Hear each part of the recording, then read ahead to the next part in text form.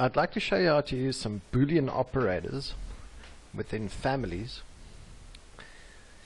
Here we are creating a new parameter, calling it bool.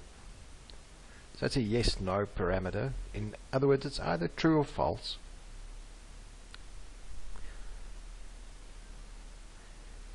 Now, when you put a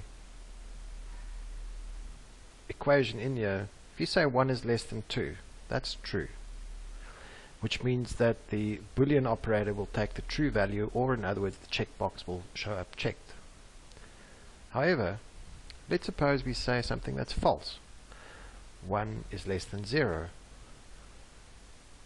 Then as you can see, the equation is false, the statement is false, and therefore the checkbox is unchecked.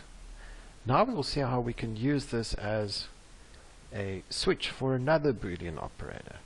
This one I'm calling conditional.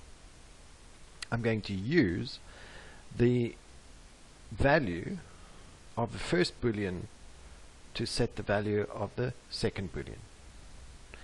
So it's a conditional statement. If this is true, then something.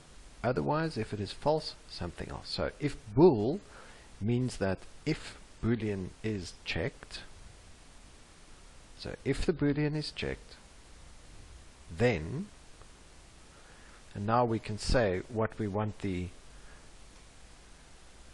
value to be if it is checked. So if 1 is less than 2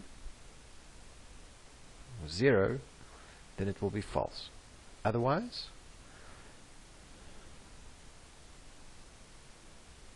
it will be true. So if 1 is checked, 2 will be unchecked. And if 1 is not checked, the other one will be checked. Just the opposite to what the, so if Boolean is false, conditional is true.